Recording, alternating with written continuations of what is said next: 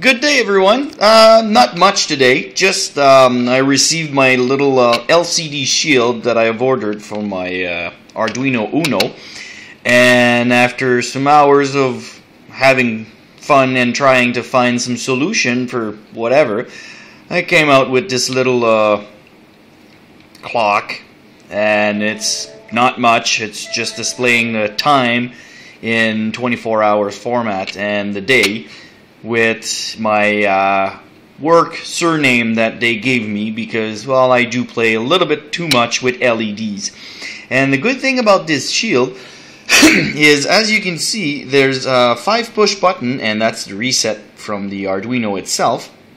All these 5 buttons actually only use one input, and it's connected to analog pin 0. So with only one function, you can have 5 buttons. Of course, you can't press more than one button at the same time, but it's still pretty good. And I still have a couple of pins available on the digital output.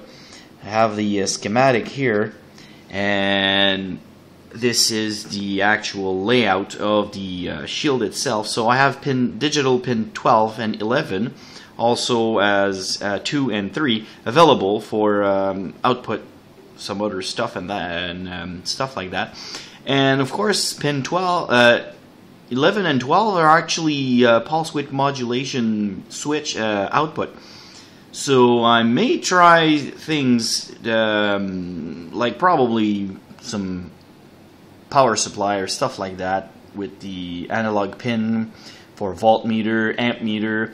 And I've got myself a little tiny amp reader, something like that, and apparently it isolates the input from the output, which is quite good because you actually don't want to have too high voltage going in your Arduino.